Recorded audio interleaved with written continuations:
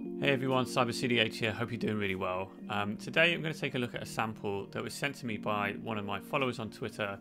So thank you very much for that. I'm really open to suggestions of interesting samples to have a look at. This one caught my eye because it's quite a common packer that we're going to have a look at.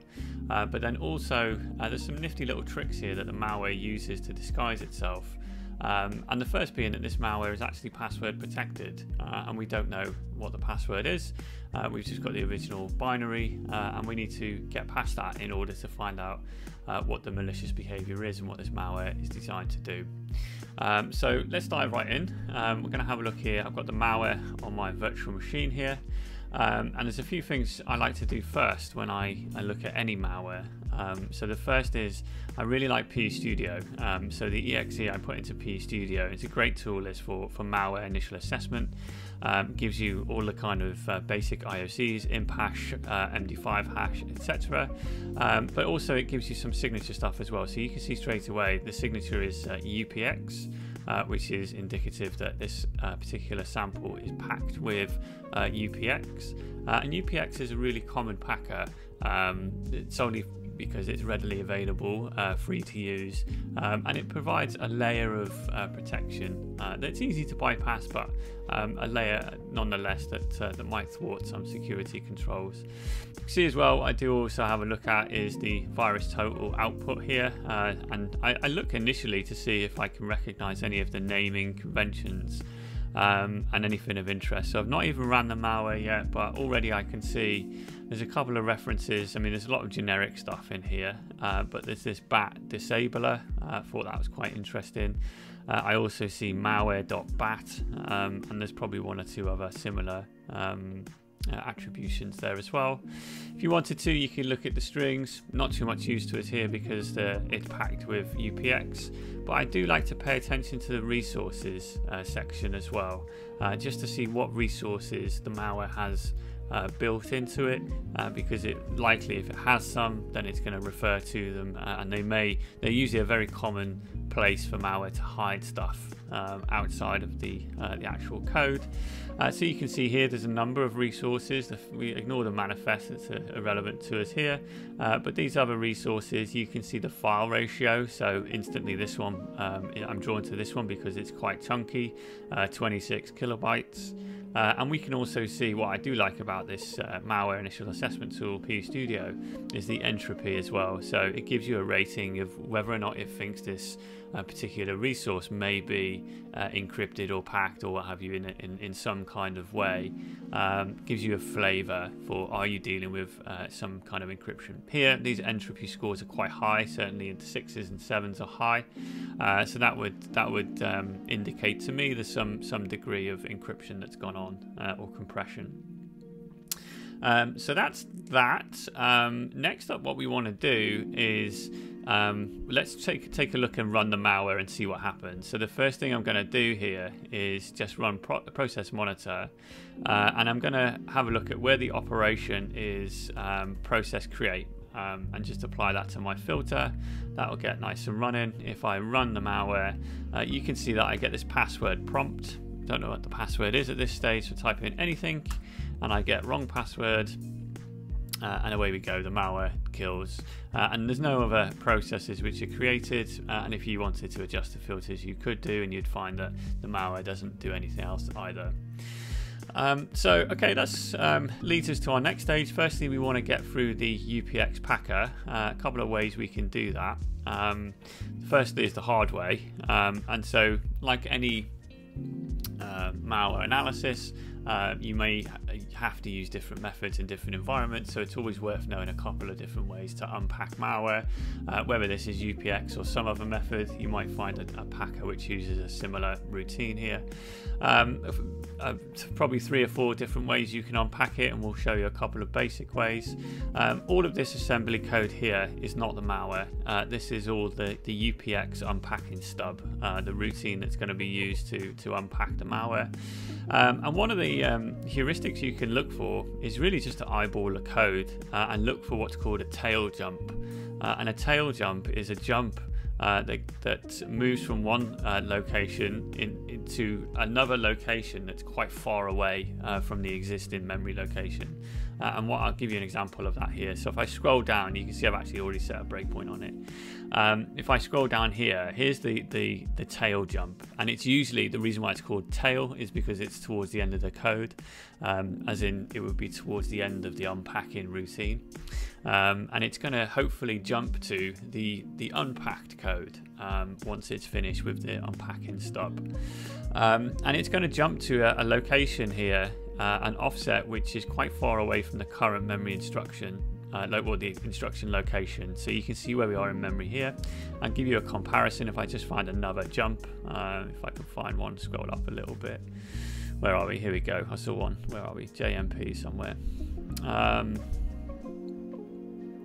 Or even a JNE, what have you, it doesn't really make any difference. Any kind, that's a conditional jump, but you can see here this one just moves a couple of instructions back. Might be some kind of loop. Here's an unconditional jump, so again moves a couple of instructions forward. So usually that's what happens with the compiler. You know, the code compiles and places things in relative order, quite close together when you're jumping around, and it's quite unusual to jump to a location that's so far away from your current instruction. So what you could do is you could run the malware. It's going to breakpoint because I've set that on this particular tail jump. If you press enter now, this code here is actually hopefully the unpacked code. And so what you could then do is use some plugins built into x32 or x64 to actually dump this process out. A much easier way of unpacking it, and actually probably a lot cleaner, if I'm honest, is to actually use UPX itself. And so UPX can be used to obviously pack the code, but UPX has a -D flag on it, which can be used to unpack the code as well. So we use -D to decompile it, and we'll just do -O for output.exe. So we get a new binary, output.exe. You can see it's almost twice the size, and we could do the same thing. I start the process again, put it back into PE Studio. Gives you all of the initial assessment. You can see here this time the signature suggests that this has been encoded with pure basic, which is something I've not seen an awful lot of, I'll be honest with you, but I won't let that put me off. You can see the virus total output here as well. So again, we see bat disabler, suspicious unsafe bat disabler, rands bat. So a lot of references to bat files here, which may prove interesting going forward. Section table as well has been rebuilt. We can see the imports, and we can poke around those if we needed to, and then also strings is usually of interest as well.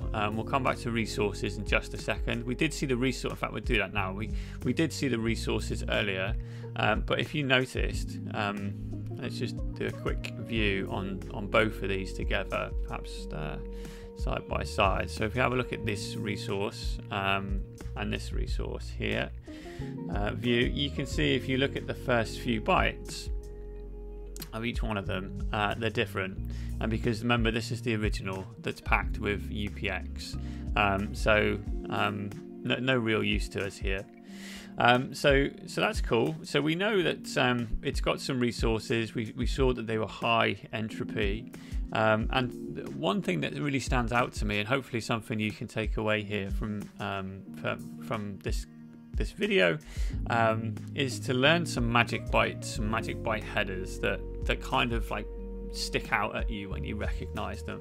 And whenever I see these two bytes here, 789C, and it's easily recognizable in a ASCII dump because it's the lowercase letter x, or 78 is lowercase x, then 789C usually equates to something called zlib, which is a compression algorithm, which is indicative of something at play here, and we'll come back to that in just a second. Before we do, let's dive into strings, because now that we've got an unpacked binary, we might get something interesting out of the strings, and there's quite a lot here to go through, and so I tend to just kind of eyeball stuff based on size. So I order it by the stuff, the lengthiest strings, and I see if there's anything of particular interest. You can see here as well, just a few rows down here, this is inflate 1.2.8 copyright Mark Adler, and so if we were to Google that, let's have a look here. 1.2.8 Mark Adler, we can see that there's references to zlib home site, zlib Symantec, whatever. So this looks like something again to do with zlib. So we saw before the magic file header byte, this 789C, and so again indicative that there's some kind of zlib compression. Other strings as well, which may kind of help point you in the right direction. So definitely worth spending some time going through what's available here. Okay, so I know that these resources are potentially compressed. I know this one is certainly of interest here, and so what I'm going to dump it out into my downloads folder. I'll call this resource.bin for now, and we're going to hopefully decompress that using zlib. So, tool I would use for that, because I'm kind of already, before I'm getting into the malware, I really want to see what's in this resource. My tool of choice here would be CyberChef. So what we can do is load up the resource here, the input file, into CyberChef. Let's go to my downloads, my resource here, and we can use zlib deflate. And we can see that hopefully, maybe I need to do, whoops, from hex. Oh, I beg your pardon. No, I don't. Stupid. What I need to do is zlib inflate, because it's already deflated. So I need to inflate it back up again. Here we go. And then we just remove the null bytes to get rid of those. And we can see here, we've got password prompt. Please enter the correct password, wrong password. And we've got this weird hash here. And what we can also do in CyberChef, let's get rid of this recipe here, is we can say analyze the hash. So you give it a hash and it will work out, well, it's 32 characters, 16 bytes, 128 bits. Therefore, it could be MD5, it could be MD4, etc. Chances are it's MD5, that's probably the more common. And so what we can actually do is we can Google this, my favorite open source intelligence tool, and we can see here that this hash has already been decoded, and we can see that it decodes to the string Boris. So, you know, nothing really too technical about that, but let's open up Procmon again, let's run the malware again, and let's just try the string Boris. And lo and behold, we now have our malware executing, which is good, and we've got a lot of stuff going on in process monitor. So that's good.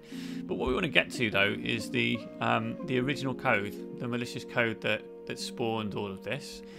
We've got some great indicators now that we can pull out of process monitor. We can see all of the stuff it's doing. There's loads of stuff, loads of processes, loads of commands it's running. Task kill, all over. It looks like it's just stopping loads of different processes and services, and we can dive into that in a bit more detail if needed. So what I like to do first is we had a look at the strings. We know there was zlib headers and indicators and stuff like that. But if we run the malware in our debugger, let's switch over here to x32dbg, and I'm just going to run the malware. In fact, let me show you this first. So if I search for, in the current module, all of the strings, we can see that when I load the malware, there's not many strings in memory, and nothing really of interest to me at the moment. But if I run, and then we're at this point here where the malware is executed, we've gone however many instructions past where the entry point is, and we're at this password prompt. If I do the same thing again now, so if I search for string references, you can see I've got a lot more strings, and that's because it seems to have unpacked or decoded stuff in memory, and we've now got access to a bit more of a playground.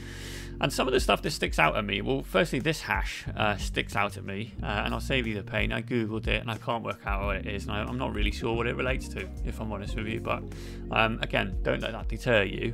You don't need to understand every single instruction in this malware to work out what it does. But a few things that did stick out to me was this, these two here. So this B2E inc file and B2E inc file count. So again, let's use our best open source intelligence tool, B2E inc file count. And we can see here that term exists in the documentation for bat.exe, which again is indicative of the tool which the bad guys may have used here in order to generate the executable. So we've got bat.exe, program description converts batch files, bat scripts into exe format. So that's cool, and you've got a whole host of options here. And look at this as well, you can even compress the exe with UPX, and lo and behold, that's what we saw as well. So I'm smelling it now. As a malware analyst, I'm thinking to myself, I've got the tool that the bad guys likely used to generate this executable. And you can see here that it gives you a load of commands on the command line to make it invisible, use a temp directory, encrypt it with a password, again something that we saw, etc, etc. And also as well, there's options to decompile it, so to convert the exe back to a back file, which is great, because that means that hopefully we can strip out all of the exe stuff that we don't really want to reverse engineer, and we can get the original code, but no doubt we'll need the password. But guess what, we already cracked it. So if we scroll right the way down here, you can see that the website where this came from, f2ko.de, which is in German, jawohl. And so we have here the link to bat.exe converter, which I've already downloaded quite handily here. So if you run it, there's portable versions, which I ran. So if you run the portable version, you get this nice little GUI here, and this is for where you're going to put your bat file and then select all of those options to generate an executable file. And in our case, we actually want to do the opposite. So if we go to tools, we can see exe to bat. So let's go back to our downloader. Let's go to the original. We're going to go open, enter the password, and then it's say, where do you want to save it to? Well, I don't know, let's save it to the desktop. And then let's see what's on my desktop. And lo and behold, here we've got this bat file called del.bat.